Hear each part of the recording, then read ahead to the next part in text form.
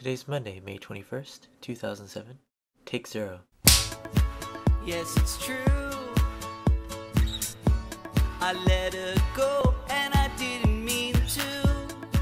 She was a California. Hi, I'm Sean Duran, And I'm Peter Mint. and this is episode 3 of Take 0.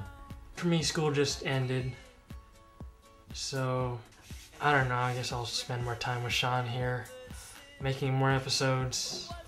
Hopefully we'll be doing a bi-weekly video cast soon. We'll start that up regularly. We're still adding all the polish to them, trying to make them look good, trying to improve on ourselves and our information, presentation, you know. Yeah. Yeah. Okay. What have you been up to? Nothing? It's 1 o'clock in the morning. Wow. Today was kind of a tiring day. I woke up at 7 o'clock, clocked into an 8-hour shift. Afterwards, my cousin had a graduation dinner at the Panda Inn. So I had to drive about an hour and 20 minutes.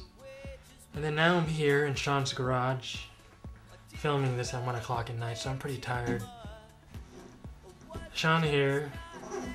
What have you been doing all day? I've been playing Command & Conquer 3. How do you like that? It's pretty fun.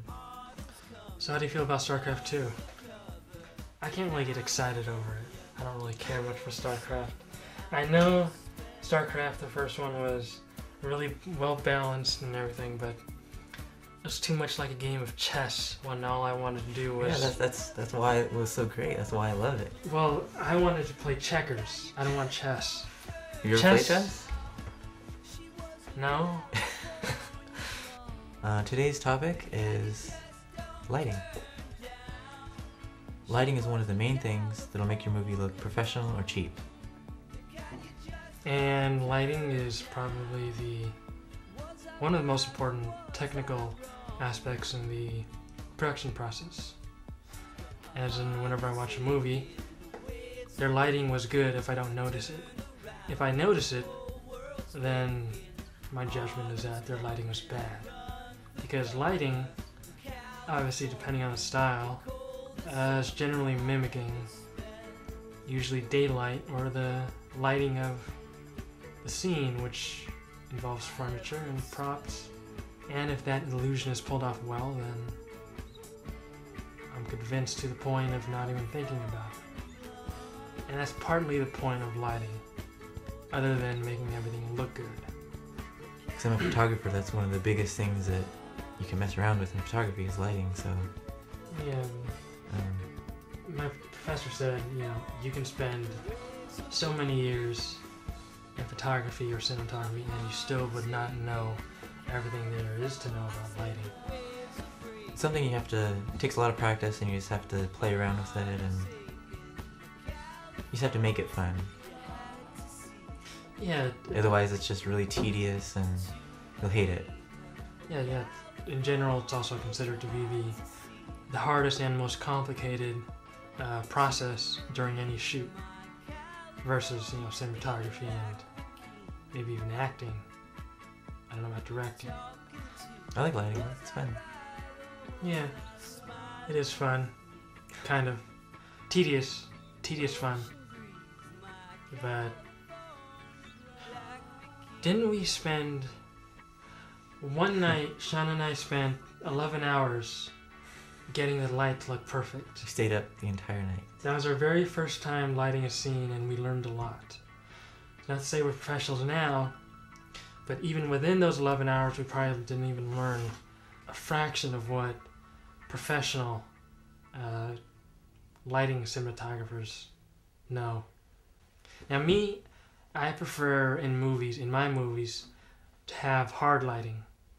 I've always liked that sort of hard, realistic, crisp lighting, natural sunlight. And I love bloom though. I like bloom and I like glitter. I like overexposure. Peter's going to talk about the differences between lighting you can buy at a hardware store and professional studio lighting that costs hundreds if not thousands of dollars more. And Sean will be talking about the difference between hard light and soft light. And Peter's gonna go first. Okay. Okay, in this segment we're going to talk about the difference between hardware lights and studio lights. And I'd just like to say that with my small experience, there's not too big a difference between lights that you can buy at Home Depot or Lowe's versus professional studio lights that you can buy online or at studio sites, place like that. And the difference between them is really color temperature. You can always color balance in post, especially with digital cameras these days. It's a lot easier.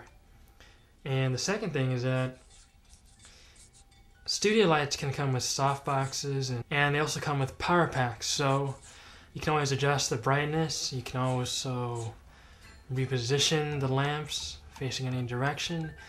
You can have the soft boxes diffuse the actor, the scene, or you can take them off and just have hard lighting.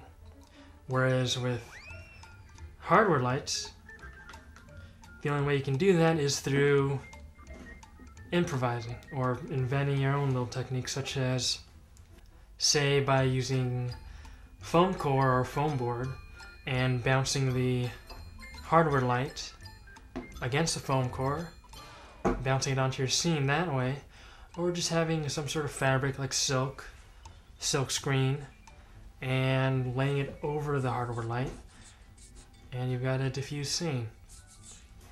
Now the third difference and similarity the two share is studio lights are generally harder to set up.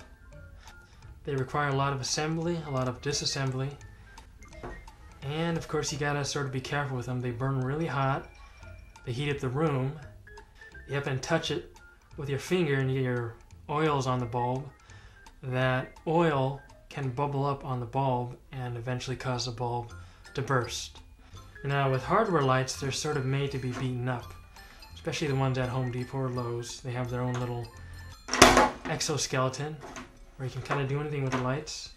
The bulbs themselves are very thick and heavy duty. They can withstand a lot of damage without ever going out. Studio lights are generally like that. They're very frail, they're very sensitive, but at the same time, that's why they're so manageable. But, of course, it all gets to the point where studio lights are very expensive. You can spend a couple $100s on just for, say, 2 soft boxes. Whereas with hardware lights, you can buy the more lights for even less money and sort of invent your own little contraption to encase them in. Plus, we found out that using hardware lights, it's actually very easy to use them. And with hardware lights, there's the added simplicity. But if you have studio lights and you know how to use them, they're not too complicated for you, then, more power to you. You're just starting out, there's no problem with using simple hardware lights. Cheaper, faster, and in general, withstand the damage. In the lighting world, there's only 2 types of light. There is direct lighting and there's indirect light. In direct light, it's a lot like going outside on a sunny day, and if you notice the shadows, all of them are really hard. Whereas on a cloudy day, you'll notice that the shadows are what's called diffused, which means that the sunlight is passing through clouds and the light is being separated.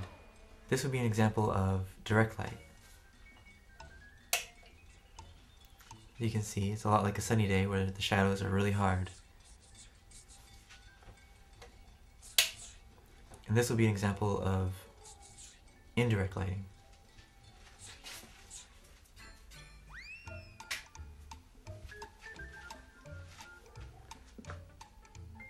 Now technically this isn't indirect lighting because the light is coming directly at me, but it's passing through something. So that means that the light is being diffused. If light passes through something or reflects off something, it separates the light. So like on a cloudy day, the light passes through the clouds and causes the shadows to be a lot softer versus a sunny day. This is both.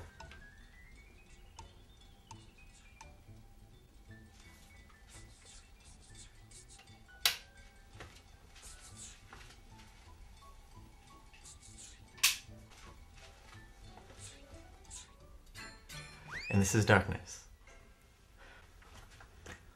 Okay, so is that it? That's it. That concludes our segment. And we'd appreciate if you take a look at our podcast listener survey, which is located on our homepage on the sidebar to the right. We'll put a link in the show notes too. And Finn. Fiend. Photoshop is just as much a tool. It is as much a tool, but it cancels out this trade crafts that cannot be bought any other place else. This knowledge of the old world, the classical age. It's like if Pablo Picasso painted in Photoshop. Yeah, you get his vision, but you don't get his technique. That's the difference. There's still technique to painting in Photoshop. There is, but it's a different kind of technique. And why just because it's a different kind makes it worse or not Because as he's admirable? not doing it by hand. Why does he's doing it? Yeah, sure he is. He actually takes hold of a mouse. Now you're and- being very, very abstract, okay? I mean painting. With paint. like Andres. Mixing paint on a canvas. Andres, he paints digitally. He only paints digitally. Why is that any less than... He can make a huge statement with his images he creates in Photoshop. Then he has great vision, but I can't admire his technique. Other than as a digital It artist. takes a lot of skill to be able to paint in Photoshop like that. Same for a painter. So why is that any less admirable? Because a painter, they're doing it by hand. Why is by hand more admirable than digitally, which is still by hand, like you're taking a mouse and... Because it's like tailoring a suit by a machine versus by hand. Why do people pay more for a suit that's tailored by hand than by machine? Why do people want to buy things that are handcrafted when they could have just as easily been made by a machine? Well, you see, a machine Go on. is completely a machine. Something in Photoshop, there's actually a user interface where the person is actually controlling that. It's that user interface that negates a canvas and a paintbrush. It's as simple as that. You can't... If you want to dig any deeper into that, you might as The well... paintbrush is your mouse. The canvas is your screen. You're being very, It's very... exactly the same thing. That requires a lot of abstract thought, Sean. To me, that's Hell of a exactly the lot. same thing. There's some of us in this world that like to be pure. We don't want to become, in the words of Howard Beale, we do not want to become one of your humanoids.